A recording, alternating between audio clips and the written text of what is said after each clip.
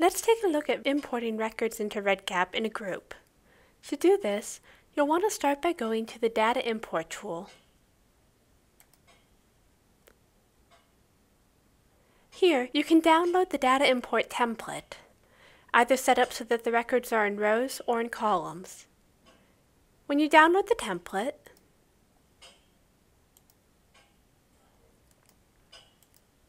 you'll get a CSV file that lists all of your variable names across the top. If you use the repeating instruments in the project, you'll also have spaces to denote which instruments are repeating and what instance the data is supposed to go in. If you're using this for data entry, you can simply type the information you need in.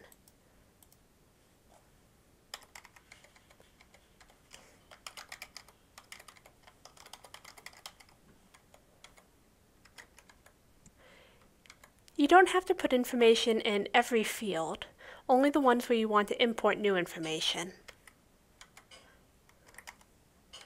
You'll notice that I'm putting information in coded. For example, genre is a multiple choice question, so I put a 3 in to indicate the answer is what is paired with the option 3 in the question itself. Similarly, the field how much is a slider field.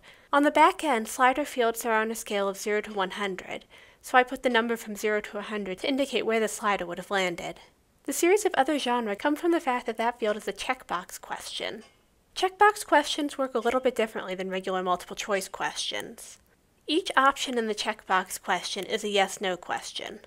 So here I'm seeing option 1 for other genre, yes or no, which I answer with a 0 for no or 1 for yes. Then option 2 in other genre, yes or no. Option 8, option 3, option 4, 5, 6, 7, 88, and 89.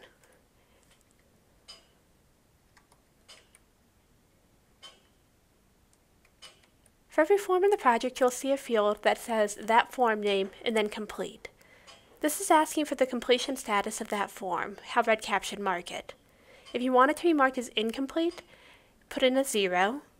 If you want it to be marked as unverified, put in a 1. And if you want it to be marked as complete, put in a 2.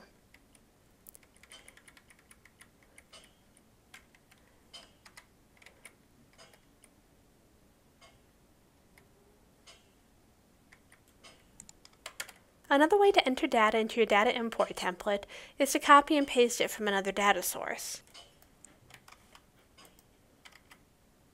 So here I can just copy and paste over the information that I have. And this is what you'll use if you're pasting in data from another source. A couple of key items to be aware of here though. First, you want to be sure that all the variables are lined up in the same way. If the variables are misaligned, you'll have errors in your data. You'll also need to make sure that the data is formatted the way REDCap expects it to be formatted. If you need to see how REDCap expects your data to be formatted, an invaluable resource is the Codebook. You can find the Codebook in your REDCap project by going to the project homepage. It's the very top button. The Codebook contains all of your variables by their variable name and their field label. It will tell you what type the field is, how it's been validated, and for multiple choice questions, it will tell you what the coding options are. This is a quick place where you can come and look up how you're supposed to have the data formatted before you move it into REDCap. If you're adding data that has repeating instruments, the import will look a little bit different. The first row of information will be exactly the same. However, for the repeating instances, you'll repeat the record ID, indicate what instrument is to be repeated, and which instance each piece of data is supposed to go in. So here I have 3 instances of the form, favorite movie, that I want to add data into. First, I'm going to scroll all the way over to the right so that I can find the fields that go with that form.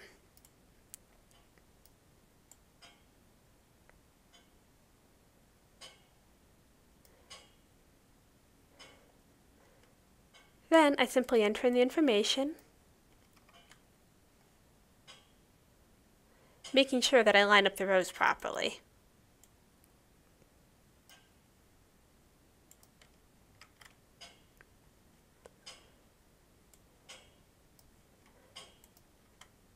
Now I'm going to save my data I have to save the data as a CSV file in order to import it into REDCap. Going back to the file import page,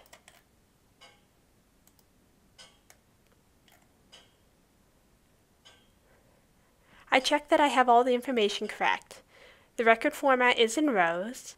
Here it'll let you choose what format the date and time are supposed to be in. Finally, you choose whether you want blank values to override existing data. By default, the answer here is no. This means that any blanks I have in my import file will just be ignored.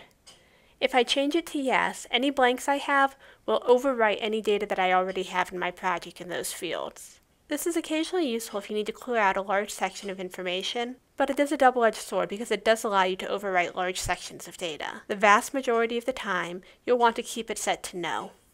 Then I just choose my CSV file and click Upload File. Here, REDCap is letting me know that I have a few errors in my data file. In record 87, date of birth is in an invalid date format, and age is improperly validated. It should be a number, not text. I can go back and easily fix those.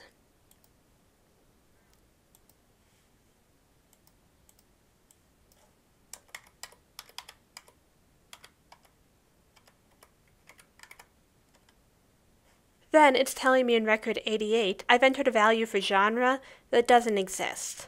I'll need to change that as well before I can import the file.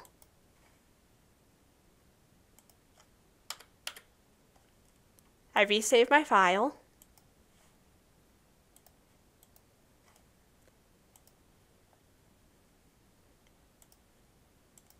And try again.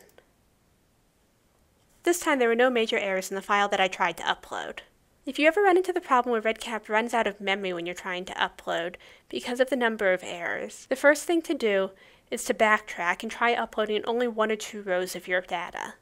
What probably happens in this situation is that an entire column or several entire columns are formatted incorrectly. This can cause hundreds or thousands of errors in your project that can be easily fixed just by changing what the field type is in your import file.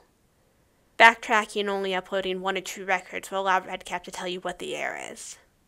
With my successful file, I can now review the changes I've put in. All of the fields are a unique one, so I just see the black text indicating new data. Gray text indicates existing data. Since these are new records, we're only seeing it in the checkbox fields, whereas assuming any place I didn't tell it 1, it must be a 0 because I'm importing data into that field.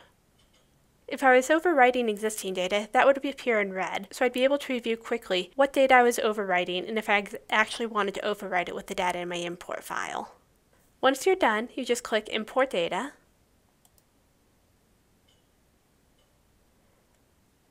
and now if I go to my record status dashboard,